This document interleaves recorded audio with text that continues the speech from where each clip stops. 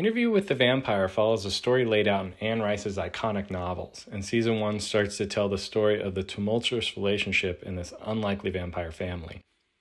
Overall, we wanted a very contrasty, polished, and dark look.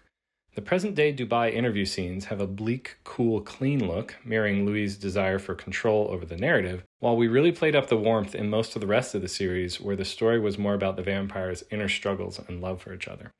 In the final color, I worked with Chris Boyer to create a thick image that wasn't afraid of being too dark, and also let the colors of the amazing production and costume design come through with vibrancy. I'm a big fan of power windows to draw the viewer's eyes to a particular part of the frame, so we often had several in any given shot. When I got into the color bay, Chris had already done a pass based on he and David Tattersall's work on the first 2 episodes, so most things were already in the right world, and then we would just play around until everything felt right.